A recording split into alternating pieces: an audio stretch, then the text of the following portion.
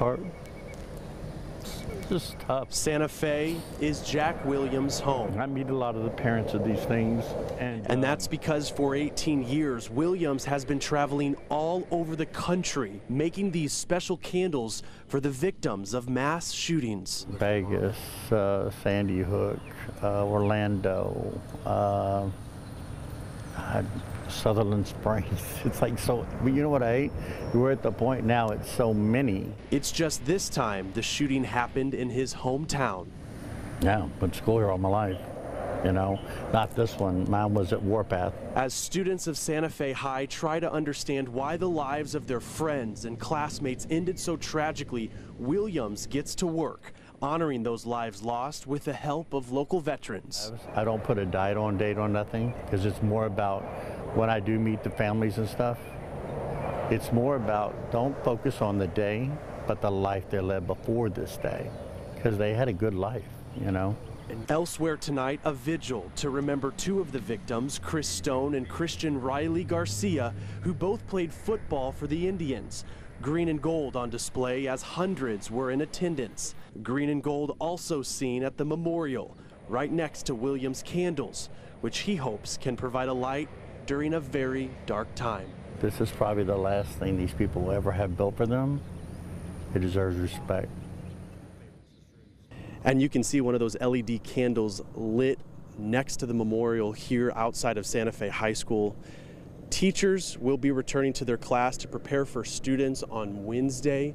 Students, we're told, are going to return to their class on May 29th. That's next Tuesday. And then, of course, seniors, they'll be graduating. We're learning from Santa Fe ISD on June 1st. Reporting outside of Santa Fe High School, Stephen Morgan, Fox 26 News. I'm on my way. From the chase I'm over here. to their capture. ¿Carro está lejos? I immediately stopped the vehicle, jumped out of the vehicle, started running behind them. Fox 26 was in Mission, Texas in the Rio Grande Valley when Border Patrol agents detained 7 men. The individuals had just physically made landfall on the U.S. side, probably about 50 feet away from the Rio Grande River. When they saw our vehicle, of course, as soon as they saw us, they ran back south. Agent Carlos Ruiz caught up to the men along the riverbank.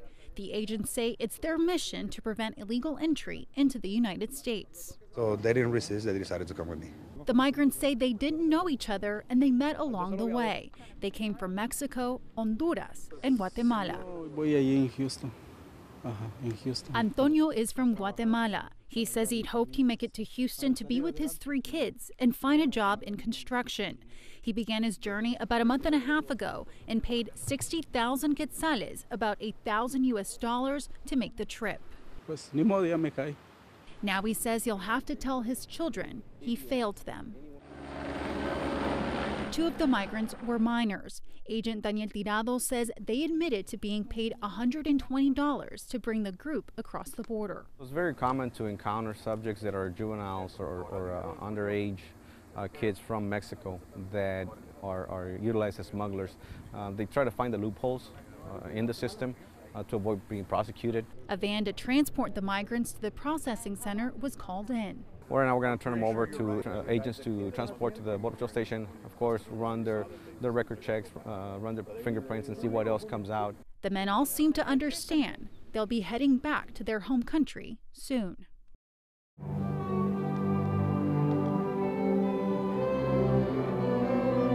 That's the sound of a familiar tune, Rosa Medra, a piece by British composer Ralph Vaughan Williams, last performed at the 1997 funeral of British royal Princess Diana. But this Tuesday evening's performance was part of a tribute concert put on by the Varsity Orchestra at George Bush High School, honoring the late president. In fact, it's just one of a series of dedications happening all week on campus. And now they know this is historical. We're the only school that has his name. Student council members decorated columns and the foyer in red, white, and blue ribbon, setting the scene for a tea light candle vigil. But we're going to put 41 lights in this area, which, you know, he was the 41st president. You want to go to 50? Come on, go to 50. Down the hall, members of the Navy Junior ROTC were running through drills as 22 of them were asked by the Bush family to participate in the arrival ceremony at Ellington Field Wednesday. I'm excited. and I'm honored to be able to go because not a lot of people get to have the opportunity to go to a president's funeral. And much is rightly expected of us. Smiling all the time, happy all the time, same with his wife. Master Sergeant Ronaldo Mannings was one of the school's original faculty members. He recalls a funny interaction with a student when George H.W. and Barbara Bush visited the campus when it first opened in 2001. Then they gave Julian a shake, he shook Junior's hand, gave him a hug. The wife gave Julian a kiss, so that was happy. That was a big day for Julian. He was one thing else. That was good, yes. So this was 18 years ago, and you still remember it so vividly. I do. That's the kind of impact the president had on us. $30, sir. Thank you. Good luck. Who's next? For Mega Millions. Mega Millions? I did. You win this. What are you doing? There's a whole group of us that do this, and we're going to go on a full vacation all together. Obviously, people always ask you what you're planning on buying. Good luck, sir. Do you plan on giving any way, doing any good with it? What would you do with the money? I send them to the church and take care of my family, my children, my mother. So you're not worried about Veronica killing you or anything like that and taking the money? That's my girlfriend. That's your girlfriend? You're not worried about Veronica? Good luck, man. I know they're not winners because I'm back here buying another ticket. I had 10. I just need to win. W. That's all. You need to win. That sounds like there's like life or death here. Yeah, well, it's always like that, especially when you're in Texas and it's heat. Hey, people need air conditioners, and I can help to buy them. I will. Give me $1 or something. If nobody wins tonight, yeah, it's going to be bigger.